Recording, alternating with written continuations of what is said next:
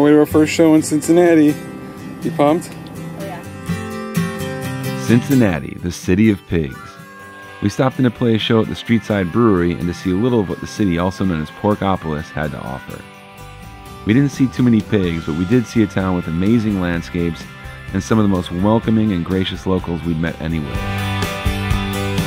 The next day was a beautiful, hot, sunny summer day, and we went out to do some sightseeing.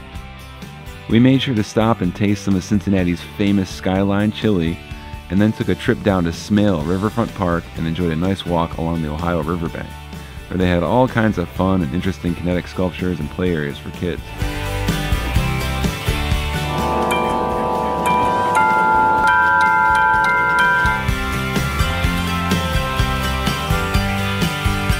It was the perfect day for a snow cone to cool off and get ready for the next part of our trip down to Nashville.